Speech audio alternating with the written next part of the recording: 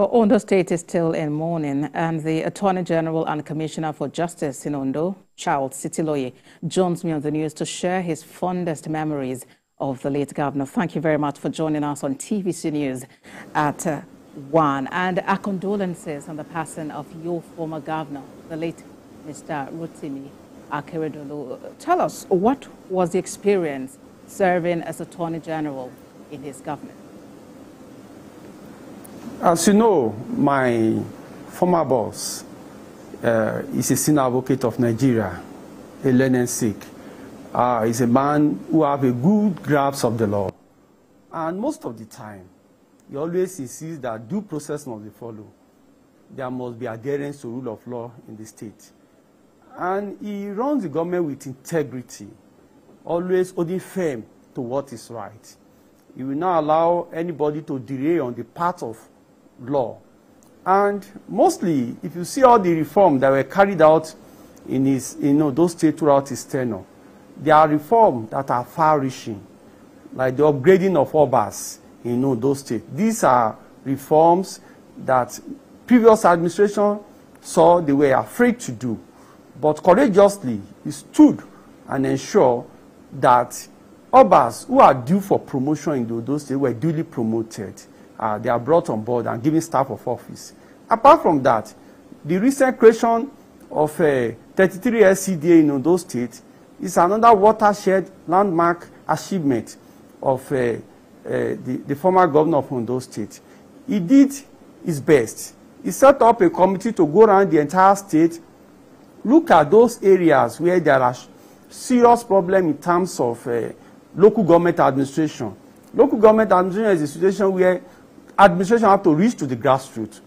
But what do we have? We just have 18 local governments in those states, and most of the headquarters have been urbanized, and we don't have a presence in the local area.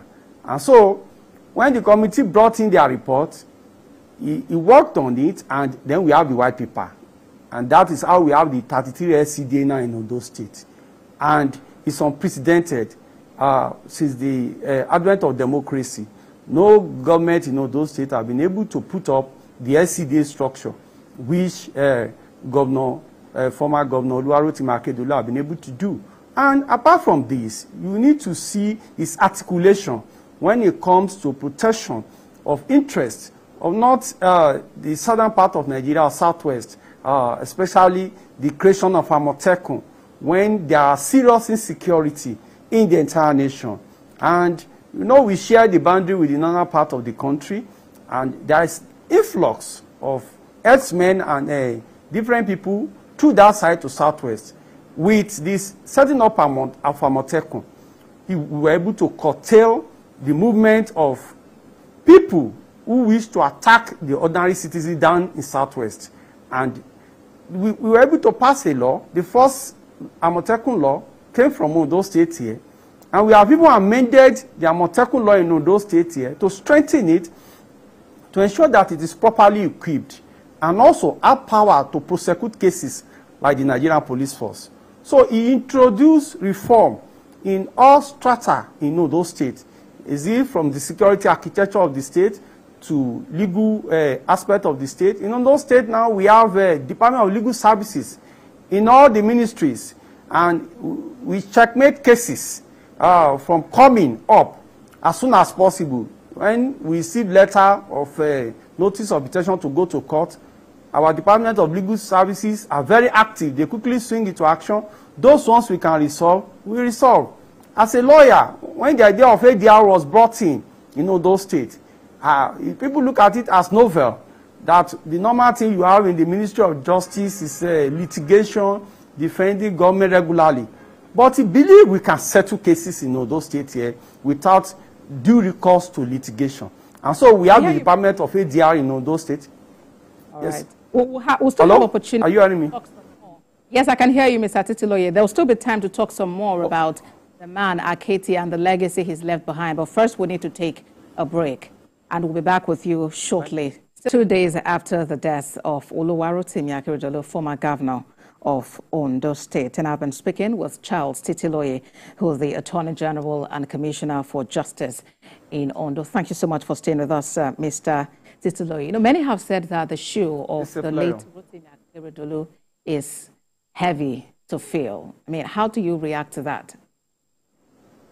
He is a wonderful leader. Apart from the fact that he took steps in respect of what related to his profession, the legal profession, in reforming the government. He acted as if he was an engineer in terms of the construction that went on in Ondo State. Roads that were not there before, he was able to construct it. There's a particular road that led to Akeredolu, and there was myth around it that people regularly died there. They call it Okeala Bojuto. He brought it down and dualized it. And if you want to go to Akeredolu today, you find that road very good to go, and there is no accident on that road again. So many rehabilitation. Those areas where you think ordinarily government will say, they don't want to go into. He went there. And people wonder that, professionally he's a lawyer. Why is he bringing up all these projects as if he has training in engineering? That is the ability of the person we have as governor of Ondo State in the past 6 years. He was able to break new ground in the state, able to look forward. And the industrial hub that is in Ore today is making Itato, all the industry in Ondo State have become moribund. But when he started the industrial hub in Ore, bringing in the Chinese, other people, and the company, and the industry started, it is a new lease of life in Ondo State. And when he keep on pushing on the deep sea port for Ondo State, it's an attempt to attract attention down to this part of southwest Nigeria and ensure that more commercial activity comes this way and life is revitalized in the state. And these are very great innovation that can enhance not only the economy of Southwest as a whole, but the entire nation. Indeed, so he pushed ahead. It's good to know that, if you can hear me, and it's good to know that the late Rotimi Akeredolu has also served in this office which you currently occupy, you know, between 1997 and 1999. Indeed, our hearts reach out to you and all the people of Ondo State and the passing of your former governor. And, you know, it's expectation that the days ahead are filled with pleasantness, even as you've welcomed our new governor. Charles Titiloye is Attorney General and Commissioner for Justice in Ondo State. Thank you for talking to us on TVC News at 1. It's a great pleasure coming on the air. Thank you.